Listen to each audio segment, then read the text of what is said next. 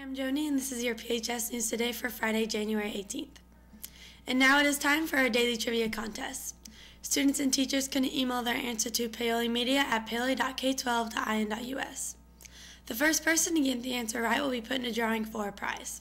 Today's daily puzzle is Feed Friday. We will show you posts on social media, and you have to tell us who posted it. Here's the post.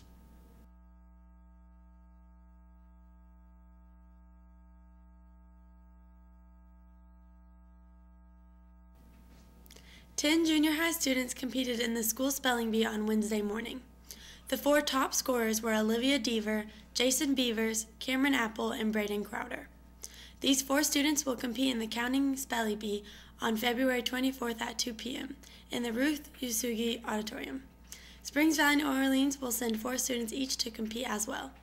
Mrs. Brown would like to thank the other competitors for participating, and good luck to the four top scoring students.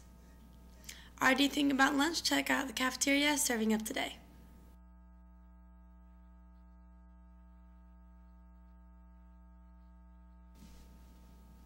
And now to Audrey with your Rams Sports Report. Thank you, Joni. Last night, girls JV and varsity basketball both won against West Washington. Boys basketball is headed to Valley tonight. The game starts at 6 and the theme is Fight Night. Boys wrestling has PLAC at 10 a.m. on Saturday morning at West Washington. Also Saturday morning, the girls basketball team will be headed to Crawford starting at 12. Come support all your Rams in action tonight. Back to you, Joni. And now to Ian Wilder with your weather report.